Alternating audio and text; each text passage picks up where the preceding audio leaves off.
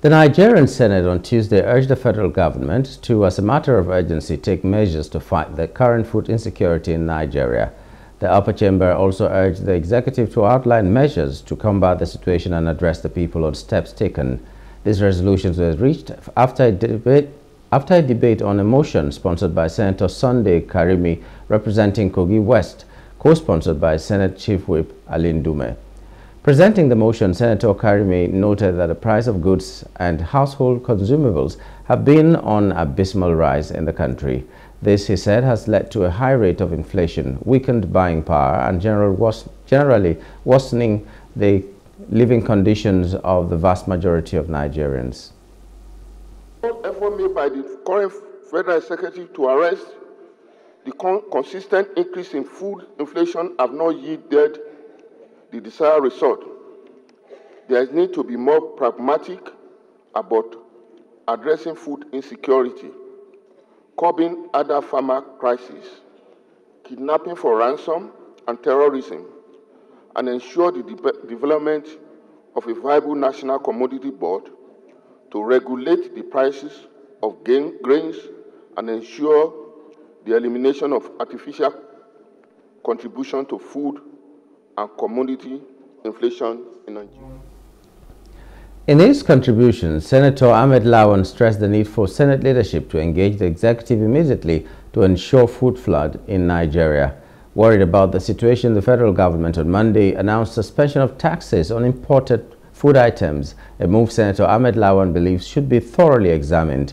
The other effort by the federal government is the provision of fertilizers to farmers across the country, something some senators said is yet to reach them and their constituents. On imported foodstuff, Mr. President, here's the catch. This Senate must engage the executive immediately. What are the issues? Which taxes are they talking about? Because we should be seen to be doing the right thing. We have really little or nothing in our food reserve across the country. And nobody should come and tell us they will distribute foodstuff from our silos. The silos are empty, Mr. President. So it means we have to import food. And if we have to import, it means we need foreign exchange.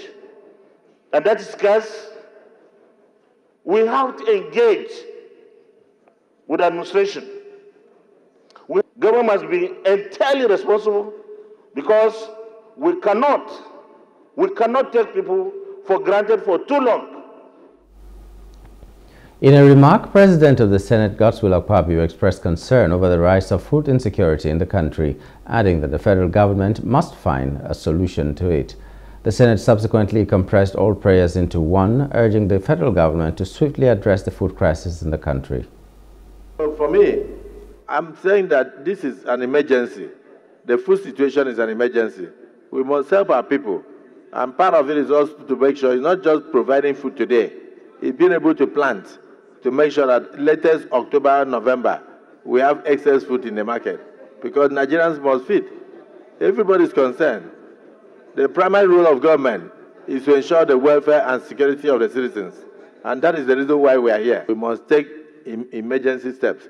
The government is doing its best by ensuring that any food item that enters the country is zero levy in order to make sure that people have food.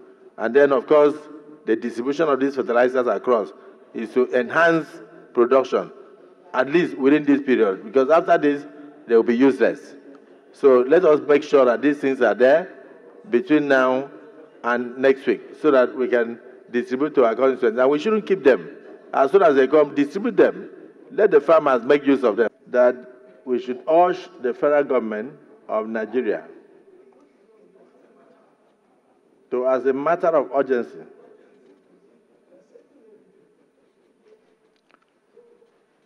take measures to fight the impending food insecurity. Outline measures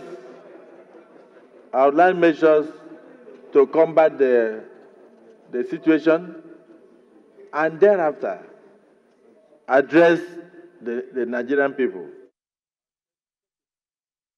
Hello, hope you enjoyed the news. Please do subscribe to our YouTube channel and don't forget to hit the notification button so you get notified about fresh news updates.